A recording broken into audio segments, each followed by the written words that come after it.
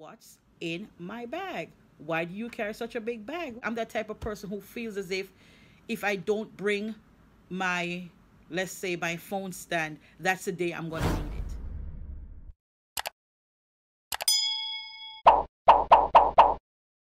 K-A-R-I-N-G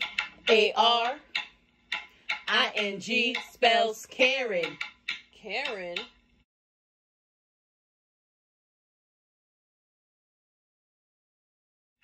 That's me. And today I would like to share with you guys what's in my bag on a regular basis. All right, so let's go. First of all, currently I'm taking this book bag right here. I don't know if you could see it. This is a regular, what would you call this? Michael Kors.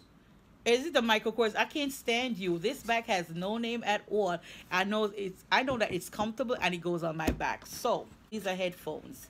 Headphones that I literally use for work. This is what we call a bag. I'm not gonna keep buying bags. I know that I have bags at home. And for the most part, they're charging you 5 cents. It cannot hold anything.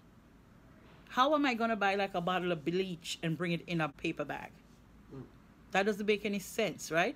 A gallon of milk. That's nasty. I mean, that's a disaster waiting to happen, right? So, yeah, this is the reason why I have extra bags inside my bag. Not one, but 2. Because you never know. What if you hit up Dollar Tree? It's a wrap. You're going to need like 5 bags, right? All right, next in my bag, I have paperwork. This I don't want to really show you because it has people's names on it and I don't want to expose anything, okay? All right. Of course, if you know me, I have my little book here that I write everything down in. I have not 1, 2, but 3 books, right? As this one says, write it down. And in order to write in the books, you gotta have your pens and pencils, a comb, an extra cell phone. These are my vitamins. Turmeric pill, vitamin E, vitamin D, aspirin, and the list goes on. Guess what? Vitamin D, yes. Okay, yes, vitamin D. Vitamin D. Oh, guess what, guys? Lotteria tickets. You never know. Hey, you never know. All you need is $1 and a dream, right? Always have a little bottle of water. A MetroCard. This is what we use in New York City, where I'm from. MetroCard. You load it with money and you use it. An extra hat.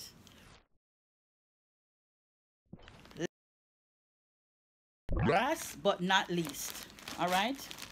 So I have a story. I don't know if you remember a couple years ago, I think it was back in 2019 of December, when we had, for those of you who live in the tri-state area, we had like a bad snowstorm. It wasn't that bad, but it was, yeah, a little bit bad.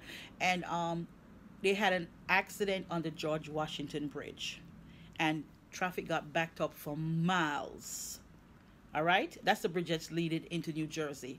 And I'm telling you, people who would normally take like 45 minutes to get home, it was taking them like 6 and 7 hours. And that was crazy. I felt like I was going to explode because I couldn't get to use the bathroom. And she said, listen, my dear, it's my little older lady friend. And she said, I have something that I want to give to you. And always take this around with you. And this, my friend, is a disposable underwear. Yes, that's right. You carry that in the bag? Yes, I do. What's wrong?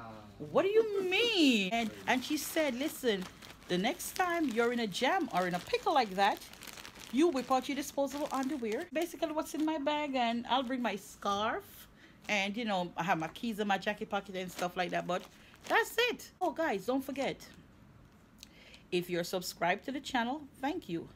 If you're not, what are you waiting for? It's FREE free. All right, thanks for those who have been commenting and liking.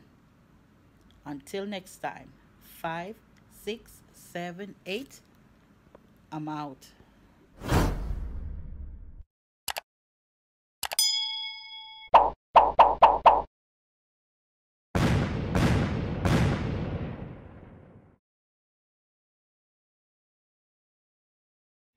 That's me.